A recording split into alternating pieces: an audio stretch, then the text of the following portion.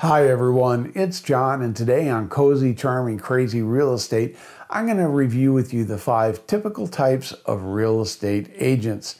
Now, this is a precursor to a series we're going to be doing here that helps real estate agents by providing tips and strategies for either starting or growing a real estate business.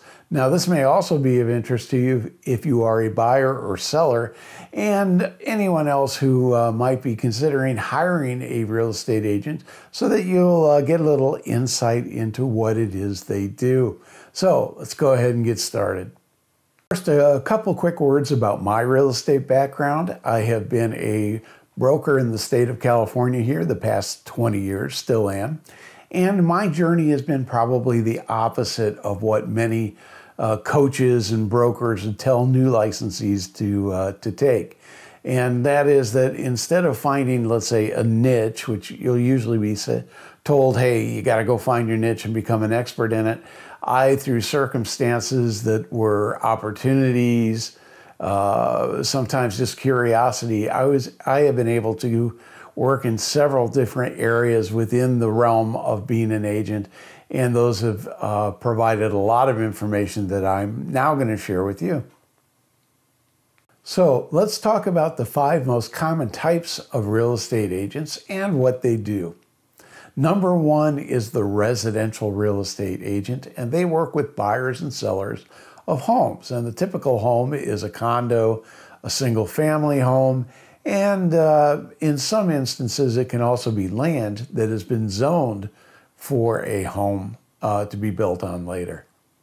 Our second type of agent is the commercial agent, and commercial agents usually specialize in properties that are used for commercial or industrial purposes, or land that is zoned for commercial or industrial purposes. Number 3 on our list of agents is land agents. Land agents often focus just on buying or selling or leasing tracts of land, and it can be maybe a commercial or industrial piece of property. There might already be buildings on it, but the buildings have outlived their useful life and they're going to be removed no matter what goes on that land next.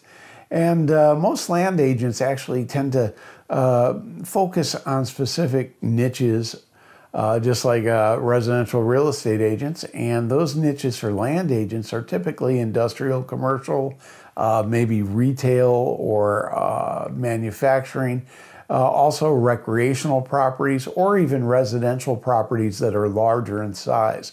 Let's say many, many acres of land that might be built up as a subdivision with 300, 400, or 500 homes on it.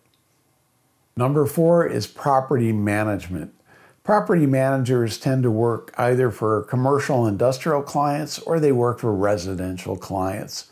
And the services they provide include leasing, rent collection, tenant relationship and care, and often building or grounds maintenance, or any combination of those services. And number 5 on our list is mortgage brokers. Mortgage brokers are not employees of a bank or lending institution. Those are loan officers.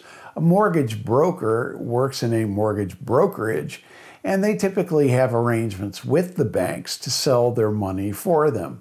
They arrange or broker mortgages with the buyers or borrowers and are paid a commission for doing so by the bank, which is the source of the money.